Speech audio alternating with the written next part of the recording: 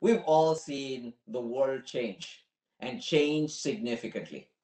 Businesses have evolved, people have evolved, and of course, supply chains need to evolve to respond to the change in consumer, customers, and businesses.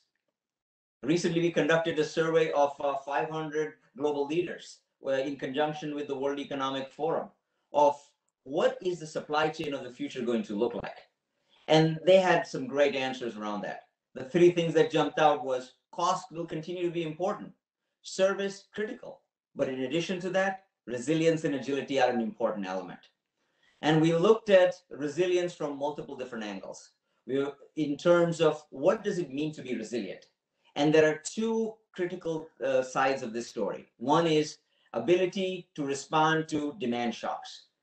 On the positive side or on the negative side, what do you do if demand shoots up 200% or drops 80%?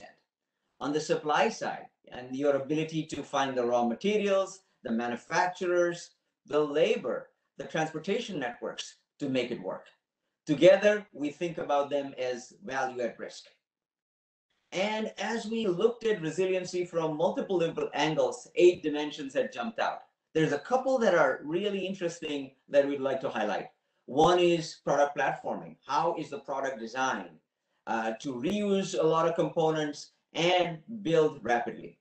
Another one is around using your financial strength to make the supply chain more resilient, in addition to the classic elements of a supply chain that goes from design, planning, making, and delivering. As we put all of these things together, one thing that has jumped out is think about them all together versus fixing a supply and then finding that you're not able to transport it.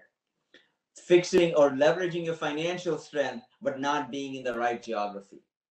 And we find that as you put all of these things together, the supply chain of tomorrow, which is cost, service, and resilient, will emerge. It's an exciting new journey, and the supply chain of tomorrow awaits us.